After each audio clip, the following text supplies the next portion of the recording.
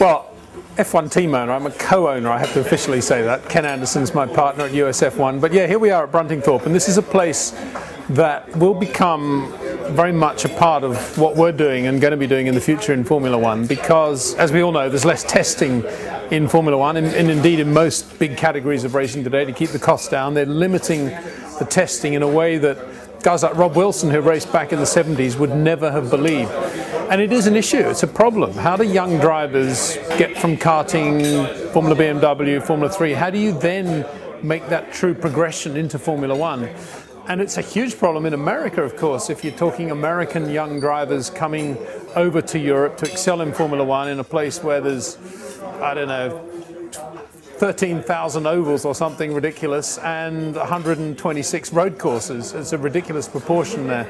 So to get round, in answer to your question, this is an ideal way for drivers to test when they are not allowed to test on real racetracks, because you're doing it with who I believe is the world's best driver coach, and you're doing it in an environment in which it's very repeatable. It's not difficult to come here to Bruntingthorpe. There are wide open spaces. The Walton family are incredibly easy to deal with. You don't have to worry about a racetrack being available and then getting the marshals and all the paraphernalia you need when you're running at a proper racetrack.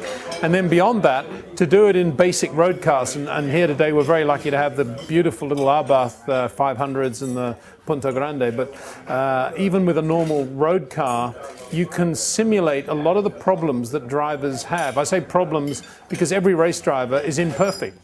Regardless of what level they're operating, whether they're in Formula One or graduating from karting, there's still a lot to learn. It's like any athletic endeavor, any sport. And to do that in a repeatable environment in which it's cost effective, it's relatively safe. I say relatively because we're in cars and we're moving, but it is a safe environment. There's lots of runoff area. And we can do it in a situation where the driver can talk to the coach, in this case Rob Wilson, and can listen to what he's saying. I think it is unique in that respect. There is no other way in the world you can sit down with the driver and actually touch the heart of what he's doing with the pedals, the throttle, the heel and towing, the coordination. Everything is there to see in this road car, in this environment. And it's very difficult if you were to try to transplant that with a race car into a racetrack with all the noise and everything that comes with it, actually to be able to work on little details of the students driving. And that's what's so good about this. And that's why at US F1 we're going to be adopting a very similar driver testing and training technique. Well, US F1 is a project that Ken Anderson, my partner, and I have been working on actually for about 15, I don't know, 20 years, since we first met back in '85 at the Williams factory not far from here. Ken was working for Penske at the time, I was working for Williams. And we've always sort of kicked around the idea of doing a team in various forms. We've had a go at doing a team in America at one point. And this specific F1 project started about 4 years ago, with Ken and I wondering why there was suddenly a vacancy for teams in Formula One. David Richards was sort of nominally owner of the 12th team franchise, but didn't seem to be doing much with it. And when he dropped out, nobody seemed to take his place. And that was amazing to us. And of course, the reason for that was that at the time, 4 or 5 years ago, everyone believed, I think the sort of general public and most of the racing public believed that in order to do an F1 team, you had to generate and spend 250, 300 million or some ridiculous amount of money.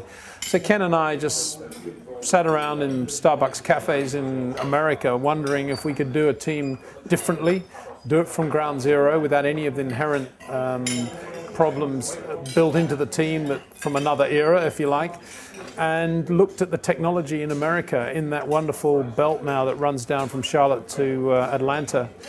And we just went from shop to shop, from region to region, and we realized that the technology level there is at least equal now of anything you see in the cottage industry here in the UK and in probably in northern Italy. And the first stake in the ground was to prove that we could design and build or Ken could design and build a full-scale rolling road wind tunnel that would be better than anything ever built in Europe. And it's a pretty sophisticated piece of kit to have to do. And Ken did that for about well under a quarter of the budget that it would have cost to do it in Europe. It's a better tunnel than anyone's ever built in Europe, and most of the F1 teams have been there and agreed with that. And having put that stake in the ground, we thought, right, we've got a mega wind tunnel now. Let's see if we can do a Formula One car. And sure enough, we put all the sums together and it looked like a really sellable proposition. in a way, the recession helped us, because prior to the recession, when we were putting up our hands saying, look, you don't need to do a Formula One team the way the Europeans are doing it, spending all that money, most people were saying, yeah, you know, what do you know that they don't know?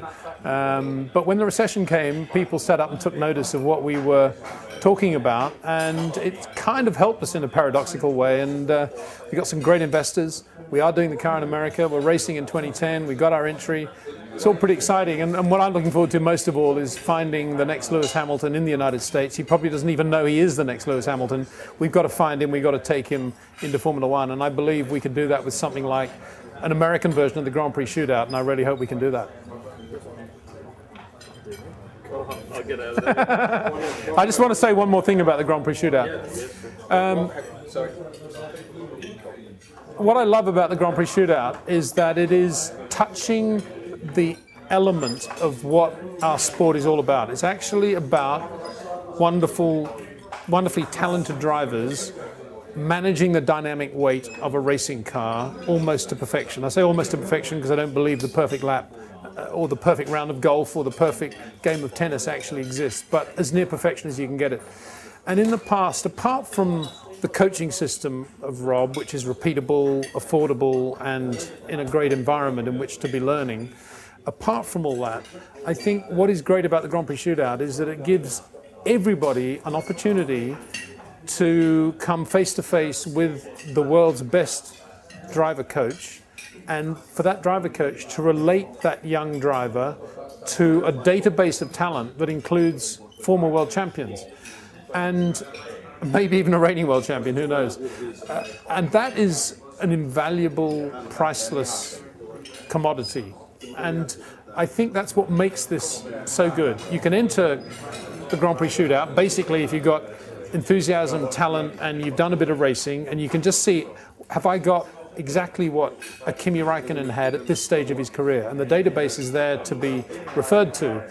But beyond that, what I love about it is that anyone can enter. Whereas most driver scholarships are based on a committee, a grand committee of people, and nobody ever really asks how that committee is defined, how they got to be on the committee, but they're on it anyway, and they decide who the short list of drivers will be, of who those drivers will be, and it's a short list of 8 or 10 or 6 or typically that sort of number, and then they go down from 6 to 3 to 2 to 1, and that's fine.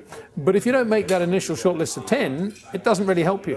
What I love about this is that anybody can be a part of it. You don't have to worry about, are you going to make the short list of 10, because you can be. You know for sure you're going to be evaluated the same way as the winner will be evaluated at his preliminary stage. And if you do well enough and you're prepared to learn and listen and be self-critical, and you have a physical talent as well and the right attitude, almost certainly you will succeed. And that's what this is going to reward. And I believe it's unique in that sense. And that's why we're 100% behind it, because I think not only do I want to see this do well in England, I want to see it in Europe and definitely in America, because that's where there is no ladder to Formula One, and that's where we need this sort of thing more than perhaps any other country of the world.